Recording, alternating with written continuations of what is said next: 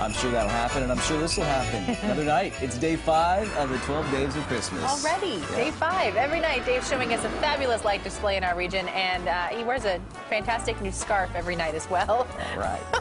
Dave, this is quite the light show out there tonight. My goodness. This is crazy. I think this probably has the most dense concentration of lights on one property that I've seen in a while. We'll officially call it a Griswold. Look at that back there. I mean, it is super saturated.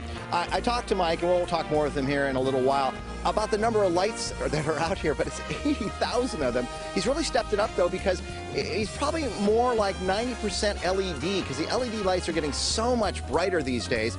So he's kind of getting away from the incandescents, and of course that's knocking his power bill down quite a bit. So it is actually turned into not only fun, full of energy, but not as energy drawing, if you know what I mean. So things are good here in the neighborhood. Where are we? We're out here on Kenneth Avenue. You can't miss it.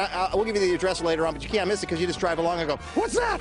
It's so bright. And again, Kenneth Avenue in Fair Oaks. Let's take a look at our temperatures right now, and then we'll talk a little bit about the weather and what we can expect as we get on into tomorrow, which is going to be a blustery day.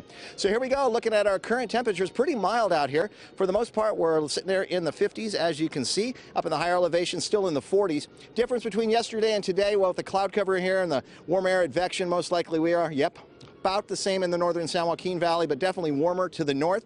And as far as the winds, they're not quite picking up yet, but they will out of the south. We're going to get some gusts super strong tomorrow, maybe 40 to 50 miles per hour. That's why we have the wind advisory for the valley and the high wind warning there for the Sierra. Sierra gusts could be in excess of 100 miles per hour at the ridge. So we'll come back out here live. We're looking at beautiful lights again. Every square inch, not of the house per se, I mean of the yard too. Everything is covered out here.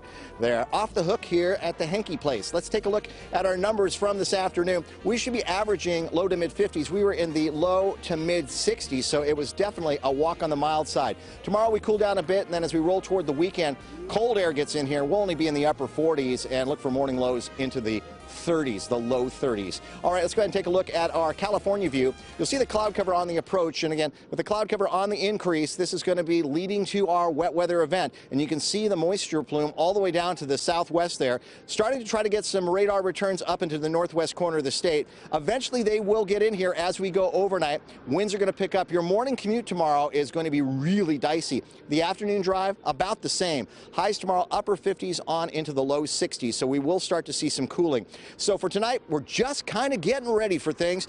Winds should start to pick up just a little bit. Overnight lows are going to be, for the most part, pretty darn mild, only into the 50s, so we will barely drop. We may even just hover at these temperatures. And then by tomorrow afternoon, we'll be in the upper 50s to low 60s. It'll be wet. It'll be windy. Wind gusts here in the valley, 40 to 50 miles per hour. As far as the hour by hour goes, we're going to start out in the upper 50s and just hover that way all the way through, with rain starting for the morning drive all the way into the afternoon commute, and heavy rain out toward the foothills, and it will be a rain event up in the Sierra. So the big question is, how are the lights going to fare as we go on through the next 24 hours? Well, out here, he doesn't have a whole lot of things that could blow away, but I think Mike's concerned about that. I think the plane may actually take off when you get about a 50-mile-per-hour gust in here.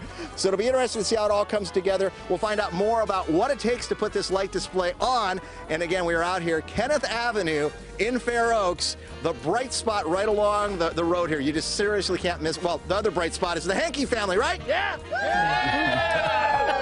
Okay, they're costumed up, and I think they're lit too. All right, back to you guys in the studio. Oh boy. Dave, thanks. Fun.